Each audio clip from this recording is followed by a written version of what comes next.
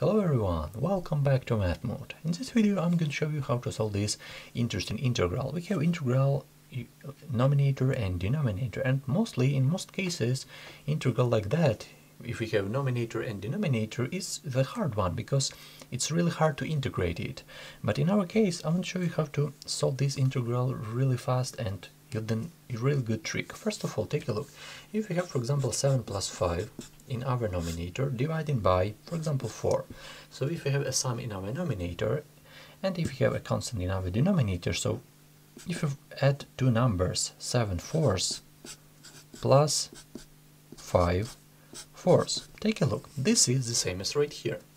This is the same and this is the same. If we divide in both sides by 4, we will have this case, and if we go in reverse way, we will have this case. So this logic works. And take a look.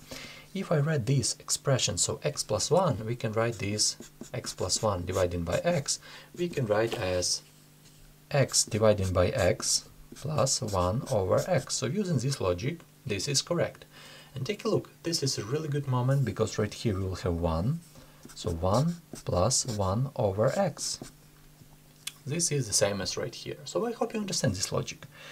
If we just separate this fraction using two elements, and take a look, it's really good case to integrate this element because this is the same as right here and this is the same as right here, and moreover this is the same in our integral. So we need to integrate 1 plus 1 over x dx. And take a look, we have a sum, so we need to integrate firstly this element plus integral of this element.